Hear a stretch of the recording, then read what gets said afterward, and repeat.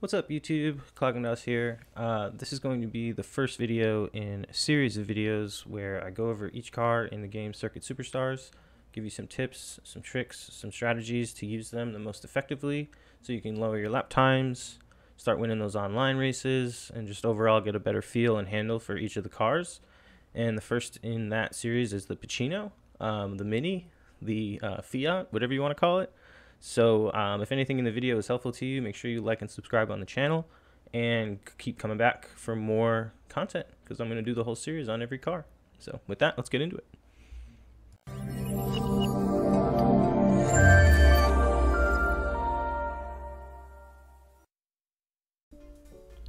All right, the Piccino, the old Piccino, the Mini Cooper, the Fiat 500, the, as I like to call them, the go-kart of Circuit Superstars. And I say that because there is no better car at learning the fundamentals of the game. It is the single best starting point, jumping off point, whatever you want to call it, for getting your feet wet in Circuit Superstars. It really has a way of teaching you the physics of the game, what weight feels like, how to sort of adapt to different circumstances when you're surrounded by cars, or there's a sharp hairpin, or you have to, maneuver your way through an S section.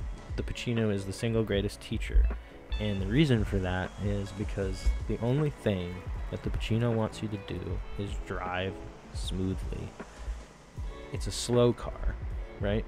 So everything is about carrying the speed that you can build up over the course of a lap, over the course of like a long straight.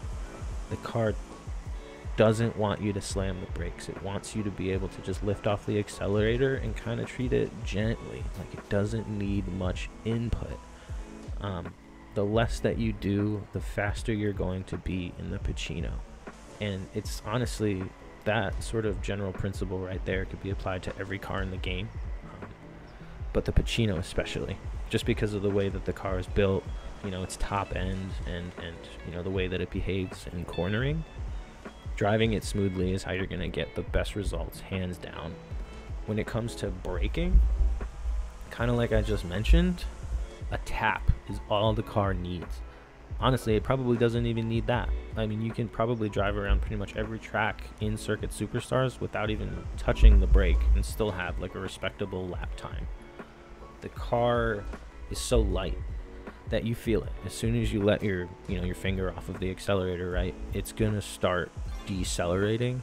And honestly, in a lot of the gameplay footage that you're seeing, I'm not even using the brake through the majority of the turns. It has minimal drift. It has incredible traction.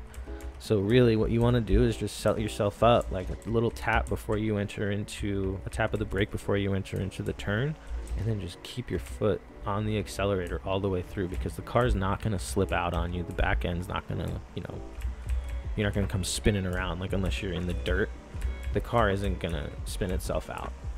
You just have faith in that. And that's another thing too that you can really take and apply to the rest of the game, is that,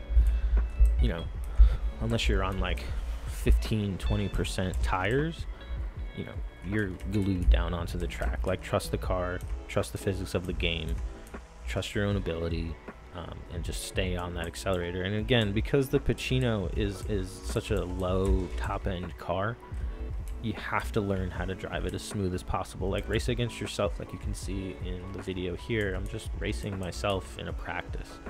And the reason for that is because every lap, I get a little bit better. Every lap, if I'm beating myself, it means I'm definitely improving, right?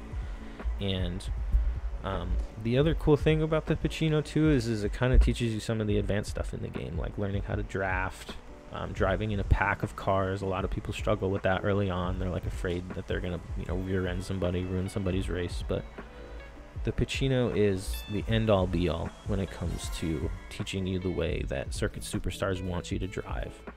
And mastering the Piccino will master every car for you in the long run. It's a great car. Every time it comes up in the online lobbies, I pick it. So with that, we're gonna wrap up the video. I'm trying to do these in little bite-sized clips.